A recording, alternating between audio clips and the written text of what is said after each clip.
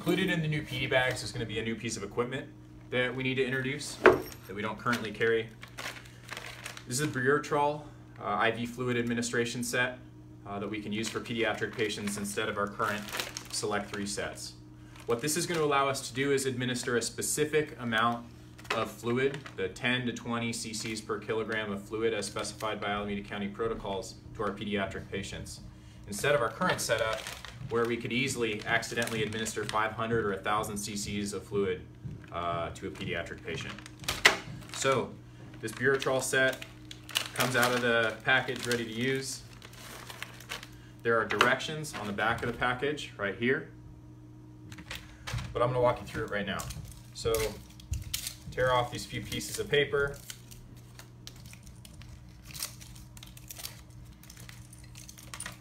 This part here, the burette chamber, is what makes this whole thing work. This is what we're going to fill with our specific amount of fluid for the pediatric patients. So to get this thing ready to use, we'll close these two slides, this blue slide down here and a clear one up top, and then we'll spike most likely a 500 cc bag of fluid.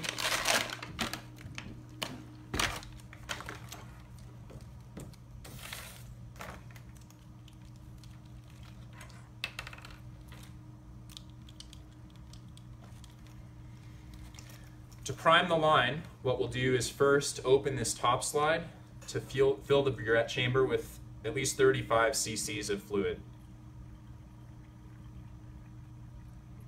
Something to note is that we don't need to squeeze the burette chamber like a drip chamber in order to fill it. Instead, we can just let it gravity fill. The air is getting pushed out of that chamber through this port up here, which has this slide in the open position. Then to prime the rest of the line, what we'll do is squeeze the drip chamber like normal. And notice this drip chamber is specifically a 60 drop set. It's not a Select III multi drip set like our other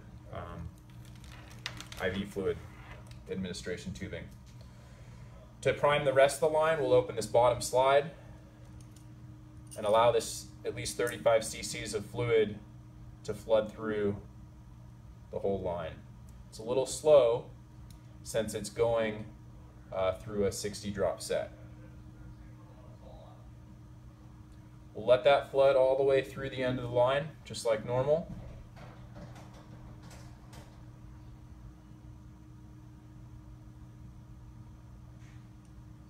And once the line's completely flooded, we can fill the burette chamber with the actual dose of fluid that we want to administer to the patient.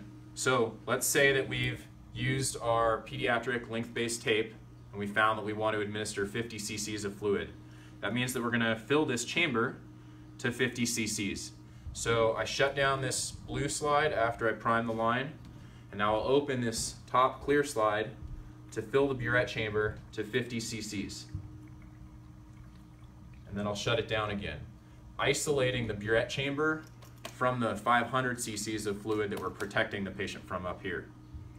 We'll establish our venous access, connect the line, secure it, and then we'll use this slide to administer those 50 cc's of fluid that we want to bolus the patient.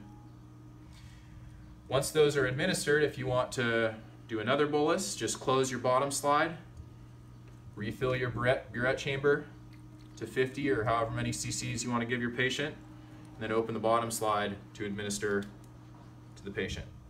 Otherwise, this drip set works about the same as our Select IIIs do.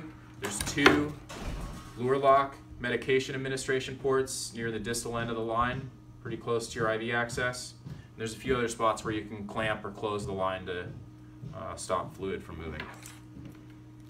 That's it. This is the Buretrol IV solution administration set that we're going to use to protect our pediatric patients from over-administering fluid.